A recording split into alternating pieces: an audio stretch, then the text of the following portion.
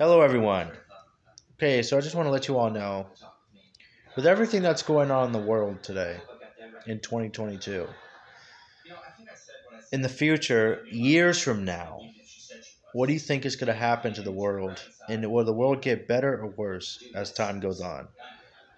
And as the 21st century goes on? Because we're still living in the 21st century.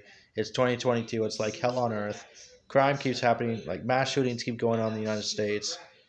We're in the summertime. It's hot outside. There's a heat wave that's going on in Europe right now. And what do Europeans think about that? With the hot heat wave that's in your continent. And what European countries do you think that's taking place in? Comment below. It's summertime. You would expect that. And ever since Joe Biden took office, there's been a lot of crime, mass shootings, and lies, and hypocrites, and a lot of things are going on in the United States. Excuse me. So, yeah, those kind of things would have never happened if I was the president of the United States.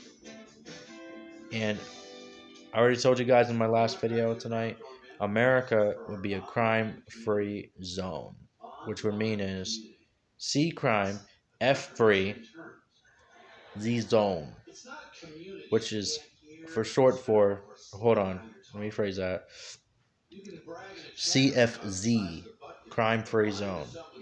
Do you think that would help? Yes or no? Comment below. And do you agree or disagree? And would I have your vote? Yes or no?